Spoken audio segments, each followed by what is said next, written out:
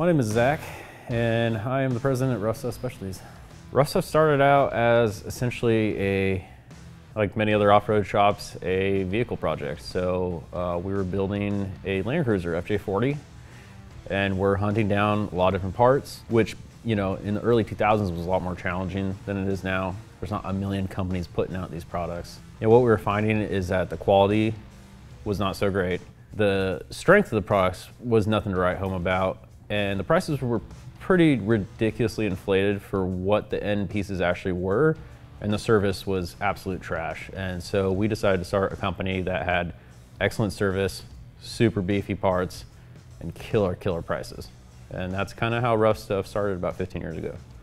RuffStuff's goal as a company is to create the best manufactured off-road products and manufactured products in general, and to make buying American products a common thing again and bring American industry back.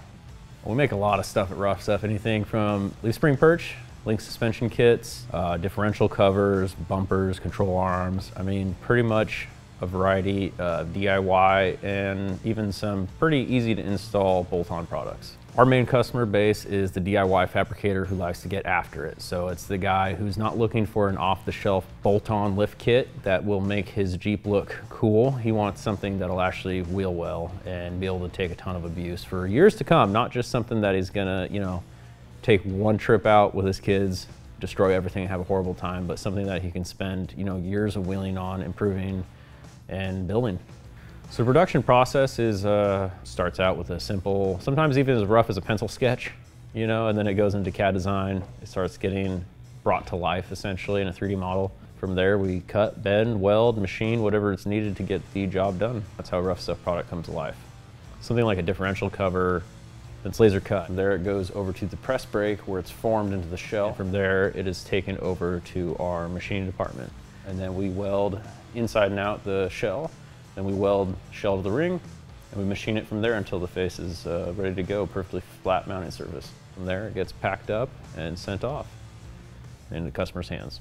A lot of people think Made in America is a concept, and I don't see it that way at all. Made in America is what it should have always been.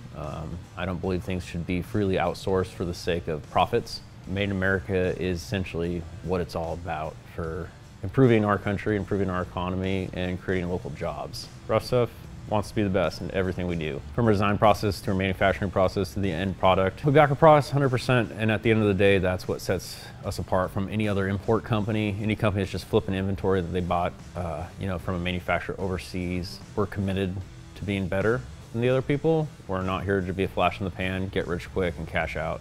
We're always gonna stay a family-based, team-based company, and our goals will always reflect that.